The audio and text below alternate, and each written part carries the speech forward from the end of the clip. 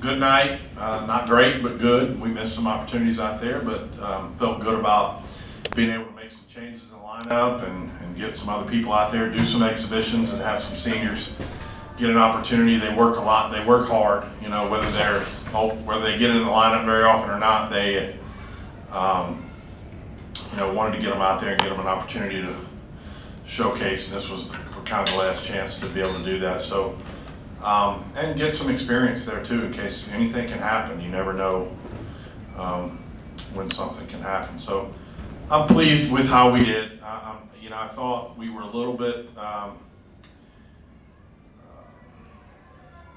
off a good portion of the week, I guess. Just not. We didn't have the edge that we'd had the last 4 or 5 weeks, and sometimes that's going to happen. But I'm not going to excuse it. We've got to be able to. If we want to be the best, we've got to continue to act like the best and not allow that to happen. It wasn't a bad week, but we were just a little bit. You saw us hopping around again and get a little bit tonight on vault in places, and that's the way we vaulted all week. So it just got to make sure that we don't allow those things to happen. Complacency can't creep in, and I don't believe that it is. I just think that you get to the end and the focus, you know where you stand going into the postseason. You know where you stand going into SECs.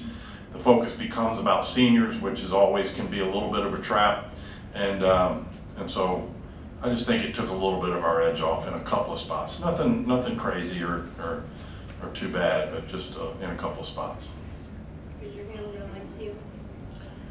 Just what about your seniors? Obviously, yeah. You know, there's so much talent out there on the floor. Yeah, I mean, just tremendous. It's a tremendous group. Whether they're 4th, 5th, or 6th years, they all. I talked to them, you know, today pre-meet. We talked about the character and the integrity of any great team and how important that is, and how whether they've been here 4 years or whether they've been here a year or 2 years, all of them have exhibited incredible character and integrity about what they do, and have gone out and represented us in every possible way, whether seen or unseen.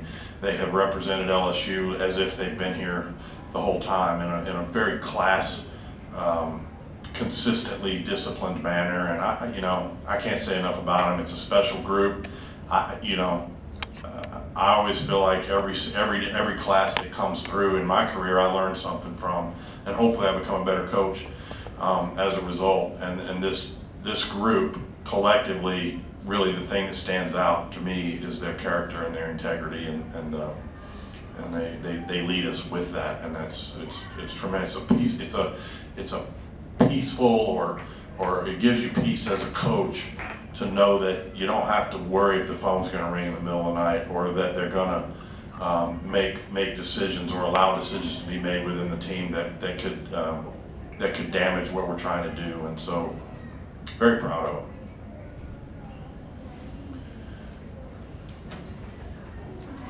You gave them a bit of a shout out before the meet, just the fans. You had 75,000 people here this year. Just how big of an impact do you really think they made on your home meets? In this sport, you can't really quantify it. It's tremendous. It gives us such a unique environment that truly becomes an advantage, and the thing we have to guard against is that we don't become dependent on that energy that we get, because it's incredible. I've been other places that have big crowds. You know, there's some other schools that do that, but there's not a place that brings it the way that our fans do. And tonight was cool. You could see even in warm-ups, I was looking up in the top in the rafters, and we were 2 events in. The gates had been open 25 minutes, and that was the general admission up top was filling up, and that's pretty special, y'all. I mean, on a Friday night, when the Savannah Bananas are across the street and selling the place out, and you know that traffic is going to be tough. It's pretty neat when your fans they recognize that, they plan ahead, they get here, and I told Mike Smith before the meeting started, I'm like, this is going to be a big one in here tonight. You just could feel the energy coming in. And I think we needed it. I think it did improve our performance, because as I said, I didn't feel like we trained the way that I would have completely liked to see us train this week in preparation for this meet, and I think they gave us a little shot in the arm. 75,000 people over 6 meets. pretty cool. Like, I don't know, if you look around the country where we've gone, I mean, that means we're, you know, we've probably competed in 125, 130,000 people, and I don't know what that means, but that's probably tops. And, you know, it's pretty neat. Yeah, with girls? Yeah, whatever you want. We'll start with kind of a savage answer too. Just competing through the emotions of senior night, knowing that it's kind of coming. This is the final one. Like, it was good. You know, obviously there's room for improvement. How did you feel? I definitely had a little bit more emotion tonight than I originally thought I would. But we started fast on vault and just tried to keep the energy up the whole meet. And I think we did a great job, and obviously everybody was super duper excited for senior night, and I think the seniors and every single person on the team did an amazing job, and we all just kind of celebrated each other, so it was really fun. I feel like I've had 3 senior nights to prepare for all of the emotions, but no, we talked all week, you know, about like it's okay to celebrate the seniors, and that's what this is for, and we need to be happy for everybody and celebrate everyone and come together, but we have a job to get done first, and our first priority is handling business, and we can celebrate after, and we have all season to continue celebrating. So it's definitely okay to like recognize those emotions and feel them, but no to put them to the side and stay locked in and get your job done. And then I kind of like, in the team meeting before, I was like, you know what, like everyone just freshman to 6th year, look around and take a moment to like really appreciate all of this. And so I was really trying to do that tonight, but also stay locked on getting the job done. Kiya, are you by nature a sentimental person? If so, or if not, did you find yourself having to push away the idea, this is my last time doing this at home, this is my last time doing that? That's a really good question, Scott. I appreciate appreciate that. That's not your first rodeo.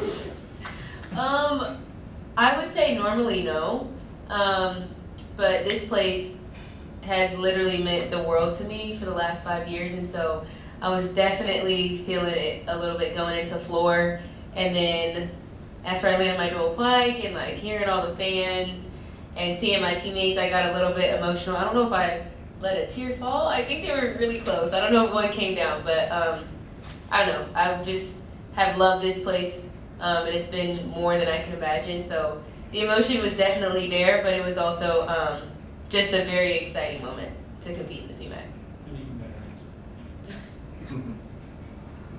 For both the girls, just knowing SECs are right there, you know, I guess just what is your mindset now that it's over here, but it's not over? I think the mindset stays the same. You know, all season long, it's the same approach, and nothing changes meet to meet. You know, we don't go in saying, oh, well, this is postseason and this is SEC, or we're against, you know, a top 10 school, so we need to go harder. You know, like we plan to go up and do the same routine every day, or every time we compete, and we stack the days. We talk a lot about that in practice, and just remaining consistent. And so I don't think it's about going into postseason with a different mentality. I think it's just about staying consistent and continuing the process that we've already built. Basically second what Sav said, we don't really need to do anything different. We just need to stick to who we are, stick to what has been working, and be our normal. Obviously this week, maybe dial it in a little bit in practice so that we're just all really, really confident in ourselves when we go down to NOLA. But like Sav said, we found a recipe that I feel like works, so we're going to stick to that and continue to try to do our best. Jay, Ashley Cowan gets her career high on the bar. So what do you think about her performance?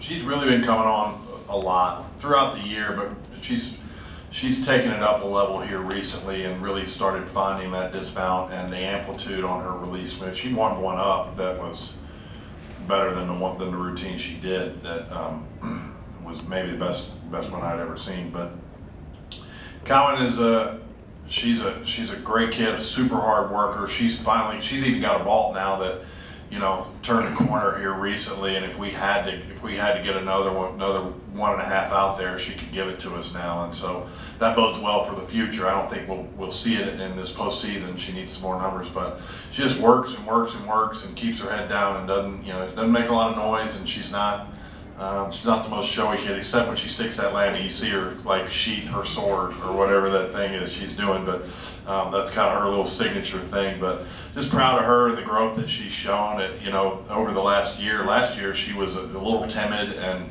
and I rode her pretty hard about, trying to get her to get a little thick skin. And, this year she's just really grown into a super consistent and confident, strong competitor for us on that bent. So I appreciate you asking about her, because she's one of those that sometimes is a little bit unsung. What would y'all say the biggest difference is this year going into the SEC championship meet versus last year, maybe like mentally and confidence-wise? I think this year, like we've kind of already said, we've taken steps forward since the beginning of season. So I think this year the confidence is through the roof. Like we know what we can do, we know what we've done, and so I'm just super duper confident in myself and all of my teammates to just go out there, have fun, but also do our job. Well, first off, I'm a Tiger now, so it's a little different. But I think I've had similar mentalities over the years going into postseason and just trying to remain consistent with the training that, the days have stacked, and just building that confidence and continuing to instill that in competition. I think this team is more than ready, more than capable. We have the potential, and we just need to put that into action. And we just have continued to show that meet after meet this latter half of the season. So I just know that we have way more to give, and it's going to happen. Yeah, I think the health and the depth of this team is different than last year too. We were pretty emaciated in terms of depth last year, and so when you're seeing a lot of the quality of performance you're seeing out there is because we do have that depth. And Sav's a perfect example of what she went up and did balance beam tonight, and I wish I saw it that way every single day. But it was stellar. Like, she just crushed it, and that creates, it's iron sharpens iron kind of thing, and we've got a lot of that. And so it's taken an unselfish mindset, whereas last year was a different approach because we were scratching and clawing for each other, and this year it's taken the same type of mindset, knowing that there's other people who can go that I'm sure want to go, and having the correct mindset and being able to continue to buy in and have that energy that we need to keep supporting each other, and understand that the six that are out there in part are doing as well as they're doing because of the people that aren't getting the credit, that are doing the job every day in the gym as well, and that stuff matters. This might be a tough question for you, but let me get this camera right first. Do you ever think about your injury last year being the moment that kind of turned this team around, because they learned how to compete with you not being there? That is a tough question. I think it was a pretty big deal also because it happened at the very beginning of our season. We were just getting started, barely finding our footing, and something big really happened. So I think it took a lot, and it took everybody on the team to kind of flip their mindset because they had a full season to compete ahead of them.